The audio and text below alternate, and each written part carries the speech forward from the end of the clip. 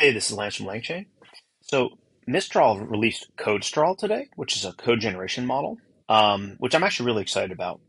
So it's really good at code generation tasks like fill in the middle or code completion. It's trained on a programming language. It has an instruct version that supports tool use. But one of the reasons why I really like code generation models, and I've actually done quite a bit of work with them, is that they're just very generally useful. So lots of companies, for example, want custom code assistants that might combine like some documentation plus code generation. At LangChain, for example, we have something called Chat LangChain. It's basically QA over our docs. It can produce functioning code blocks for users based on questions. Um, and one of the other things that's cool about code is it's really easy to evaluate. It's really easy to test. Does this code actually execute or not? Um, and so a really powerful idea related to code generation was put out a few months ago from the folks at Codium AI. And Karpathy summarizes it really nicely here in that this idea of flow engineering for code generation is really powerful. And the idea shown in the paper, the AlphaCodium work, and kind of highlighted here in this tweet from Karpathy, is simply that if you produce a code solution, you can really easily check it in line. Kind of as mentioned here, it's pretty easy to evaluate code. At the minimum, does it execute? Do the imports work? In the maximum case, do you have like an actual solution? Do you have unit tests? But in any case, the point is code is very easy to test. And you can actually test it in your inference flow.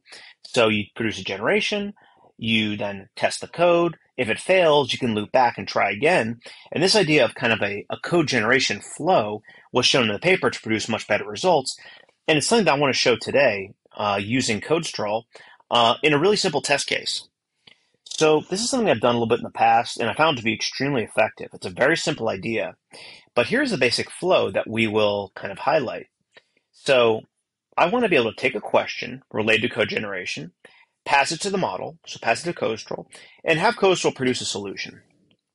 Now what I'm going to do is I'm going to use function calling or tool use with Codestral to produce an output object that has three things. A preamble stating like, here is the problem that I'm trying to solve, the imports, and the code itself. And what I'm going to do is I'm going to show how it's really easy to incorporate some simple code checks, like do the imports work, does the code execute? If either fail, like there's a bug in the code, then I'm going to show how to loop back and retry. And this simple kind of like check, retry, loop is a way to significantly improve the accuracy and kind of usability of code generation models. So I'm going to show how to do that right now. So to kick this off, I have a notebook here. I've done a few pip installs.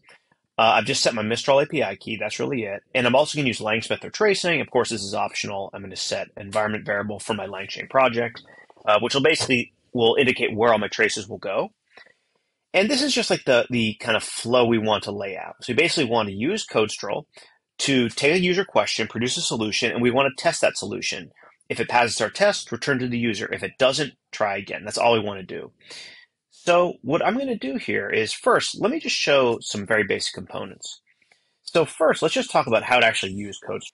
Here's my general prompt. I'm going to tell the model you're a code assistant, ensure that all the code can be executed with all the imports and variables defined, structure your answer in three ways. Give me a preamble or a prefix describing the code solution, give me the imports, give me a functioning code block. So I'm going to ask for those three things. Now here's where tool use comes in. I can actually define the schema of the output that I actually want. And what I can do is I can bind that using LangChain is very convenient with structured output. I can basically bind that to the LLM, and then this chain will invoke the LLM using the structured output. Now, here's how that actually works under the hood. Basically, this object that I pass as a pedantic object is converted into function schema for Mistral, and it's then passed or bound to the LLM. So the LLM has access to this function, and it knows the schema that it should return when that function call or tool is invoked. So basically what happens is I can take a user question, the function is invoked, and then the LLM knows to produce an output that adheres to my schema. And this will basically be a JSON string. Again, remember an LLM is just string to string. So it's going to be a JSON string. And then under the hood, with this with structured output thing that I'm using from LangChain, we apply an output parser that basically a pedantic parser to take a JSON string, convert it back to a pedantic object. So that's it. That's all that's going on. But I'll show you how this is really cool. So I'm defining this object. This is what I want to get out. Here's my chain. Now let's test this out. Write a function for Fibonacci. I passed it in as a user question. So that's it. Now this is running. Great. And we see a result. Now here's what's cool. If you look at this result object, it actually is a code object. So it basically it's a pedantic object following the scheme we specified here. It has a prefix. Boom. It has some imports. Actually, in this case, none. And then it has the code block. That's it. So we'll see why this is really useful in a little bit, but I just want to introduce that idea of basically we can use Codestral with tool use to produce structured outputs, which is generally very useful. And in particular for this notion of kind of like inline self-correction is extremely useful. Cool. So that's that first piece. Now, what I'm going to introduce here is LangGraph. So LangGraph is a library from the LangChain team. And we've used this in a number of other videos, and I've used this kind of extensively in general, to build flows. And this is an example of a flow. The main characteristic of the flow that I highlight here that LangGraph is really well suited for is anything with a cycle. So anything with feedback. Basically, what it's saying is, I want, every time I run my app, I want to do this code generation, produce a structured output, do some kind of code checks, make a decision based upon the outcome of those code checks, feedback if they fail, finish if they pass. That you can think of as like a very simple kind of like workflow. And LangGraph is a great way to build these kinds of workflows, and we'll see why. So the first thing I need to specify with LangGraph is just simply the graph state. Now this is just a thing that lives throughout the lifetime of my graph. It basically represents all information that's shared across what you might call these nodes. So in this case, I have two particular nodes, and you might call this an edge. So this is kind of where I'm making a decision. So state lives across these nodes and edges. So that's really it. So I'm going to define my state. It's going to contain some information that's relevant to the flow I just talked about. So it's going to contain an error message. It's going to contain my final generation. It's going to contain the messages that are being passed to my LLM. And this will all become a little bit more clear as we go forward. So here, I'm going to lay out, this is basically the nodes and the edges of my graph. Now what you'll see is, for every node, here's my generate node, and that's what we laid out here, generate. It's going to take in the state, and the nodes just modify the state in some way. So that's how to think about the nodes. So in this case, I take in the state, I unpack the state into like some messages, some of our iterations, an error message. These are things we're going to use throughout our graph. So then what I'm going to simply do is compute a code solution. So I'm going to look at my messages in, and I'm going to generate a solution. Now, remember, that's exactly what we did up here. So this is actually nothing new. Remember, look at this. This is just, we define a set of messages, invoke our code gen chain, get an output. Same thing we're going to be doing in our graph. So this is nothing exotic. We've actually already tested this.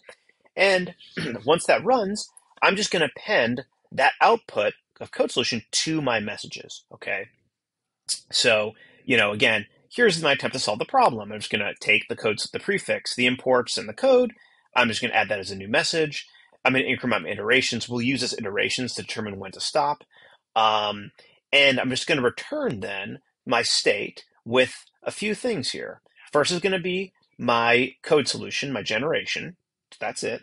Then it's going to be my stack of messages, which is basically just appended to, and then the number of iterations. That's really it.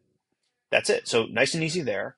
Now the code check is the second kind of big node that we're going to be working with. So our first node is generation. The second node is our code check. So we just saw generation. Generation can return the generation with the three pieces, the preamble, the imports, and the code block.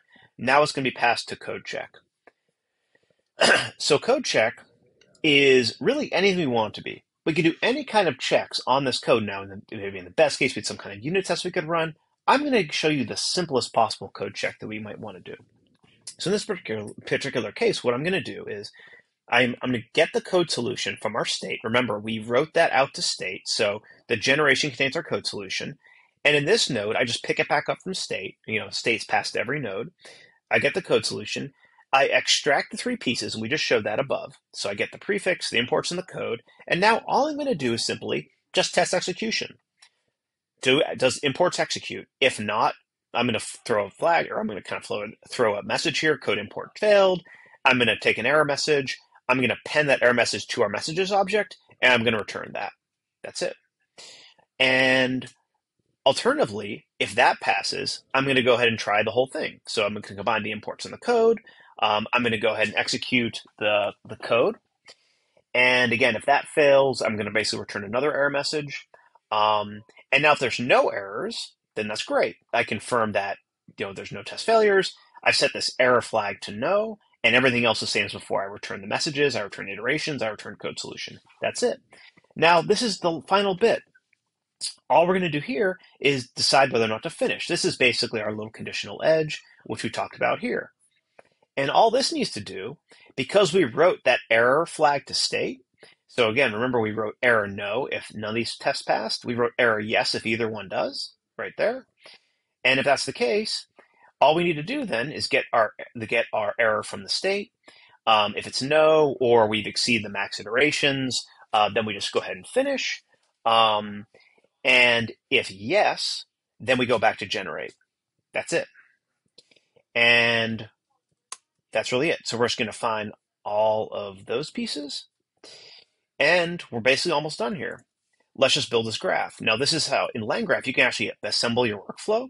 All you need to do is take that function I defined generate, add it as a node, take the function we defined code check, add it as a node.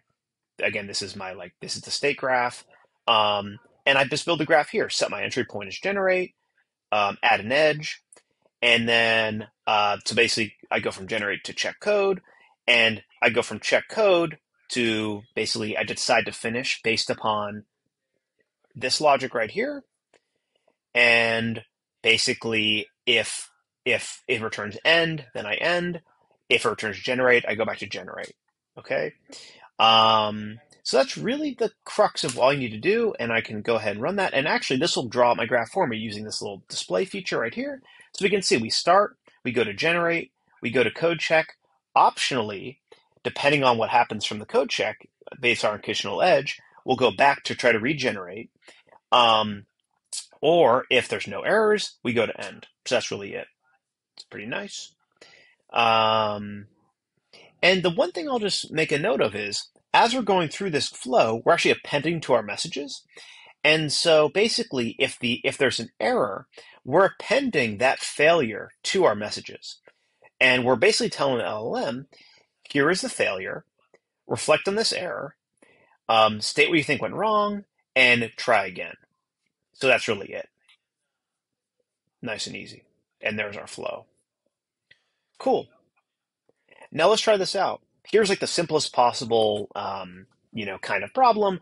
Write a Python program that prints hello world, right? So let's try this out. I'm going to run this. And what's kind of nice is I have this nice kind of formatting stuff. You can kind of see the input. Okay. So write a program that prints hello world, generating code solution. And then here's kind of my attempt to solve it. Here's actually the imports, none, the code. Here's the code. It goes through the checks, no test failures, and it ends. Cool. Now, what's nice is I can go over to Langsmith, and I have this project right here. Now, this project actually lays out exactly what we just did, but we can actually dig into each piece. So here we start our graph. We went to generate. I go to, again, this is using Codestral model. So here is my human message or my question in. This is showing that it does indeed invoke my function, so that's great. Here's the prefix, here's the imports, here's the code block. It uses the Pydantic tools parser to basically write that out as a Pydantic object. We talked about that previously. And then here's the code check. So basically, it goes through the various code checks, and you can kind of check all these here. And then it goes through the decision to finish. And in this particular case, because none of the code checks failed, it finished. So that's great. So this is a good example of kind of how the flow works in a very simple test case. Now let's try something that's a little more sophisticated. Cool. So in this case, I'm basically asked to vectorize a function. I give it a function. Ask it to show me a test case with this actually working. Okay, so we can see that it kicks off the flow here. I want to vectorize a function. Here's an attempt to solve the problem. So here's kind of the initial solution. Now what we see here is your solution failed the code execution test. It did not define image. Reflect on the error, attempt to solve it. Here's my attempt to solve the problem. The error occurred because the variable image is not defined to solve this problem. So you make it kind of reflect on its error and try again. So it goes and tries again, but we see it fails again for a different reason. Your solution failed, the code execution test. It could not broadcast um, 50-50-50 into the shape 50-50-53. Okay. Um, so here's the attempt to solve the problem. It kind of explains itself. It goes back through, and then all the code tests now pass. So that's basically it, and then finish. So this showcases how you can use code generation using the Codestral model, Mistral, with self-correction using LangGraph. And what we showed in general is the ability to perform code generation and perform arbitrary checks on the output of the generation itself. If any checks fail, loop them back, use a message queue to accumulate over time or over iterations in this flow the various errors, and then pass them back to the LLM to attempt to self-correct. And we've seen this work pretty effectively in a very simple test case, but I've actually seen this work really well in the case of code generation with RAG, and we have some other resources on that, which I'll share later. Thanks.